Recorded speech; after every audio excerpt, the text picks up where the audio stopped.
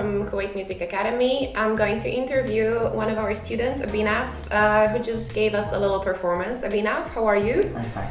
Okay, good. How do you feel after the performance? Better. Okay, better, yes. Abhinav, how old are you? 14. 14. How long have you played the piano? I think 5 years. 5 years, 5 years. And why did you choose the piano actually? Actually, I like playing that instrument more.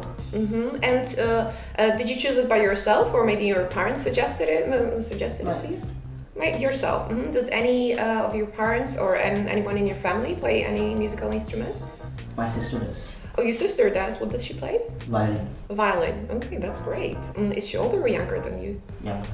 Okay, so rather you were an inspiration for her, not the other way around. Yes. Okay. Do you have any other hobbies apart from playing the piano? Hobbies like computer programming. Computer programming, something totally opposite than the music. Yes. And what is your favorite composer? Rachmaninoff. Rachmaninoff. High five. That's good.